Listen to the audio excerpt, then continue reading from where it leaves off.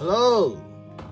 Ang ituturo ko ngayon ay isang bagong, hindi naman bago,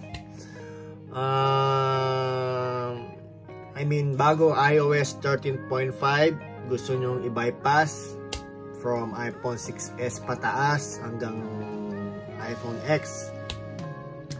So, ito, iPhone 8 po siya. So, naka-iCloud lock activation siya.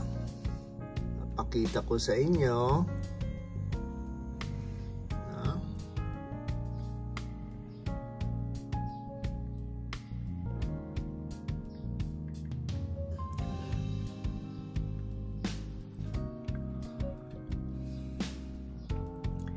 Tapos, bago nyo po gawin to, na make sure yung MacBook nyo or MacBook Air, MacBook Pro ay meron siyang Homebrew.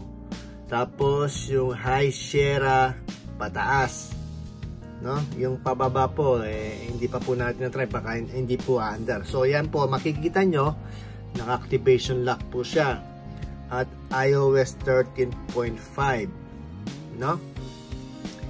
Ngayon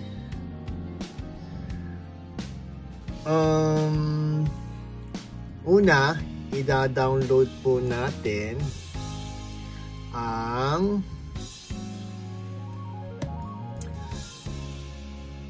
iCloud ByPass package. So, una, pupunta po tayo sa YouTube, no?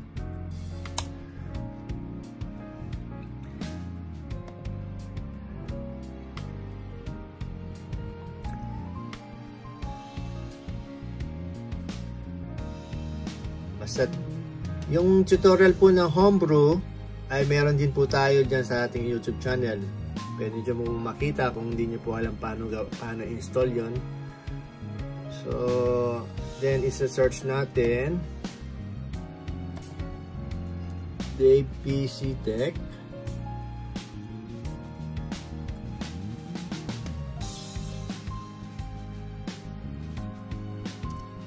Japan iCloud ByPass.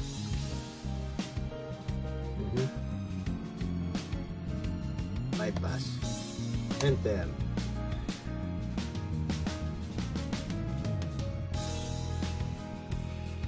Nandito po, no?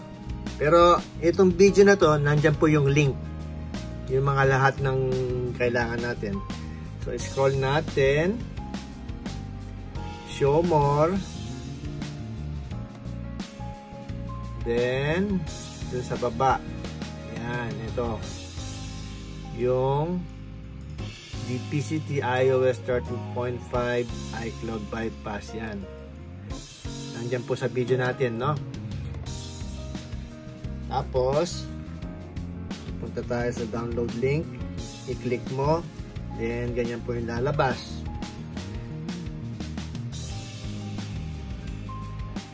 After nyan, pipindutin nyo po itong download na to, no? Download.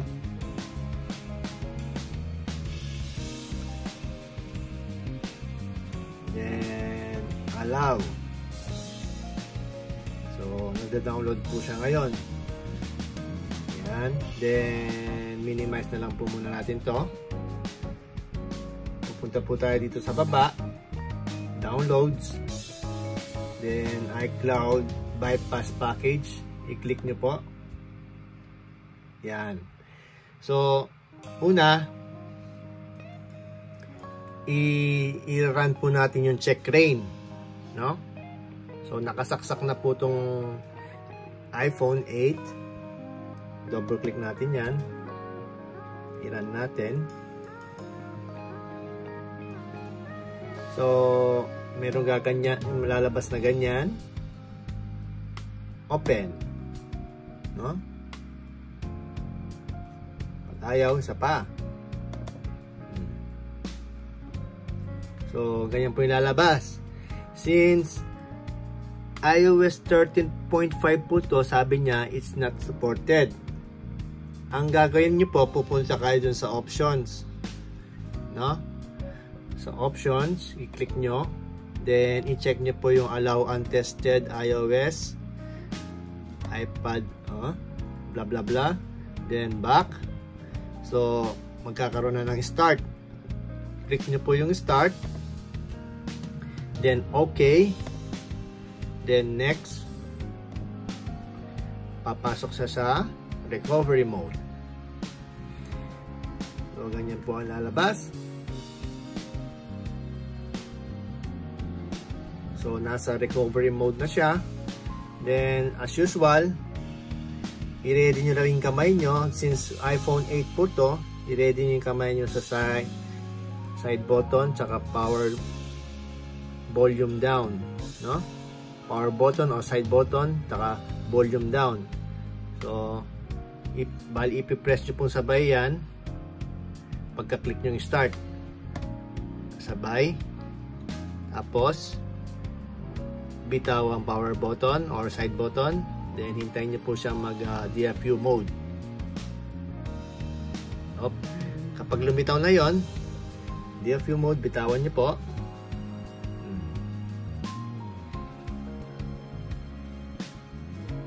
So ganyan po yung lalabas, no? Mag-inject na yung check rain o yung jailbreak na tinatawag, no?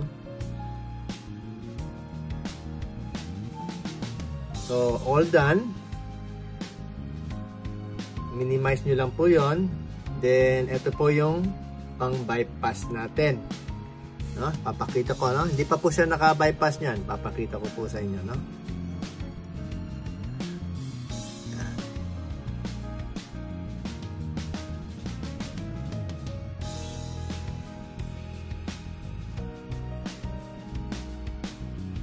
So, nakalock pa rin po siya, di ba?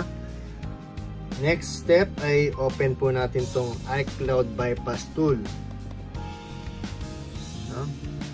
Then, okay. So, kailangan pumunta tayo sa security settings ng MacBook nyo. Tapos, security and privacy. Then, open anyway. No? Click nyo po yung open anyway. Then, open. Then, close nyo na po ito. No? So, ganyan po yung lalabas. Pagka-open, no? Ito, itong window na to. So, mag-press ka ng enter sa keyboard. No? Nakasaksak yung iPhone sa USB, nakasaksak, then enter. So, ganyan po yung lalabas, no?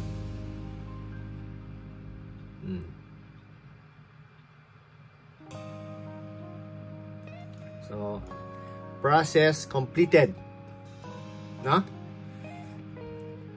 Ang gagawin nyo po nyan, ibaback nyo lang to, back. Bypass na po siya, no? Then, continue. Set up later. Don't use passcode. Ayaw ko na may passcode. Don't use. Don't use. Don't transfer. Mamaya na. Set up later. Don't use. Agree. Continue.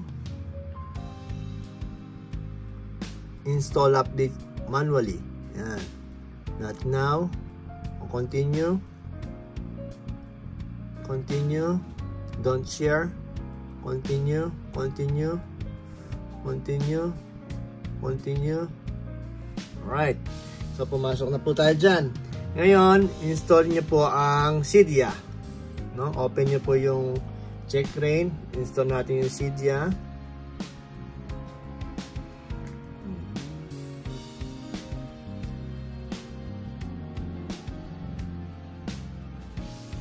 Simple lang po yan. O, pwede na natin close lahat ng windows dito.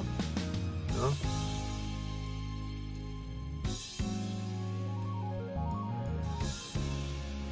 Tapos, after nyo ma-install ang Cydia, open nyo po yung Cydia. install natin yung Filza yung file manager, no? Hintayin nyo po siya mag-reload.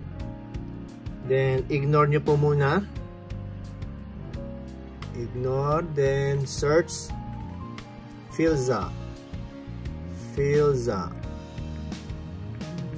Yan, Filza file manager. Then install, confirm.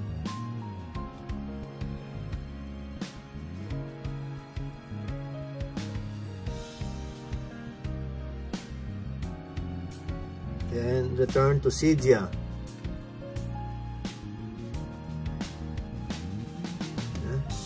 Then home button. So meron na pong Filza. Ngayon, dahil Tethered bypass po siya, bawal siyang malobat, tapos bawal siyang turn off. Install natin yung Safe Shutdown na crack version, no? Ano po 'yon? Buksan niyo po yung Safari. Tapos punta po tayo sa youtube.com.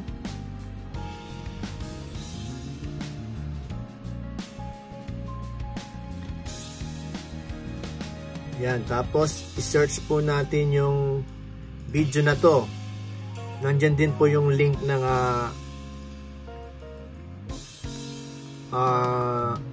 yung Safe Shutdown, no?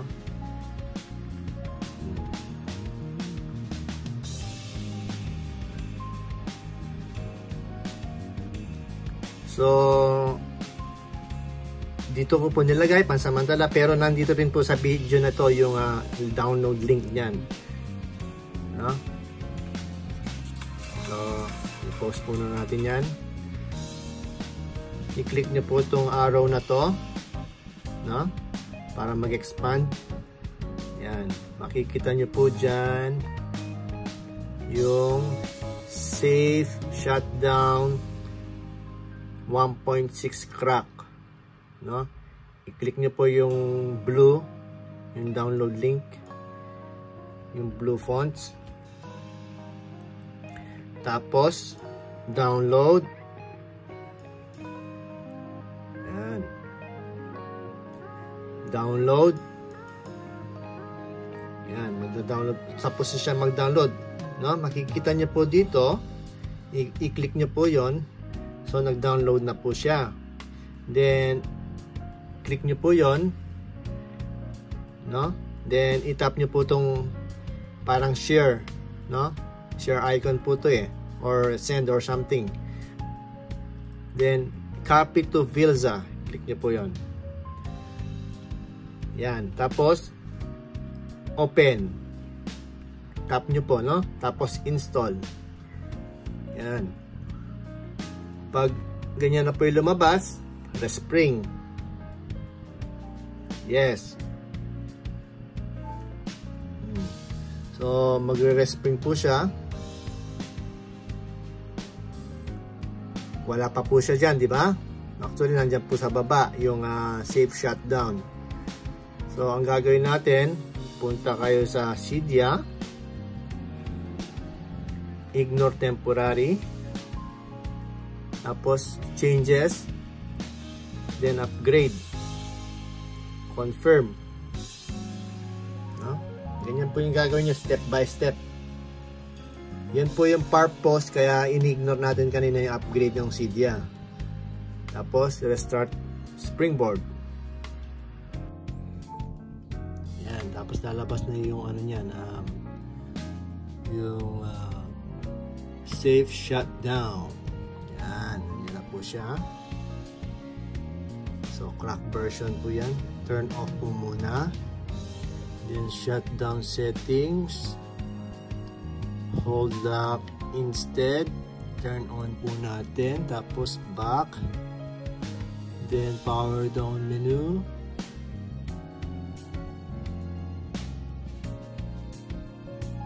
No?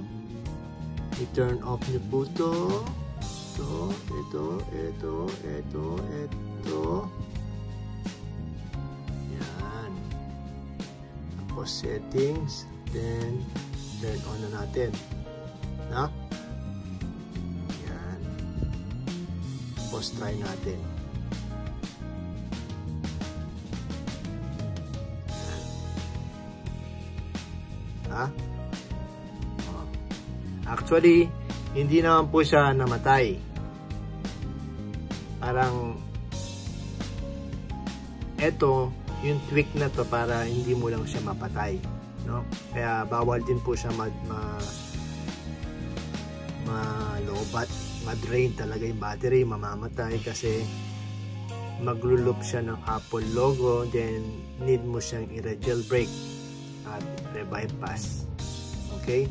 Ayan, turn on natin. Yeah? Ngayon, okay na po siya. Na-bypass na natin. Pwede na po kayo mag-download ng mga apps. Bawal, hindi lang po siya pwede mag-login sa iCloud, pero pwede siya mag-login dito. Apple ID nyo rito. Tapos download yung mga apps na gusto nyo.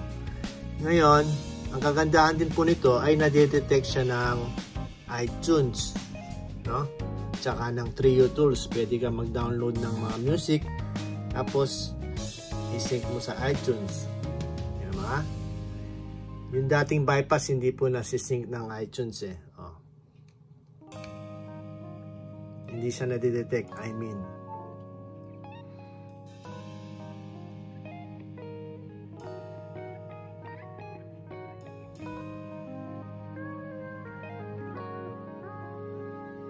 Diba? Welcome to your new iPhone. Continue and get started. Okay, sana po may natutunan po kayo or nakatulong itong video na to kahit konti, sa konting paraan ay nakatulong po sa inyo. At sana po kung gusto niyo yung video, pwede niyo ring i-like, pwede niyo ring dislike kung ayaw niyo. Or subscribe na rin po kung gusto nyo. At saka yung bell button turn on nyo para pag mayroon po tayong bagong video ay manonotify po kayo ng YouTube na meron tayong bagong video. Okay? Maraming salamat po sa panonood. Bye!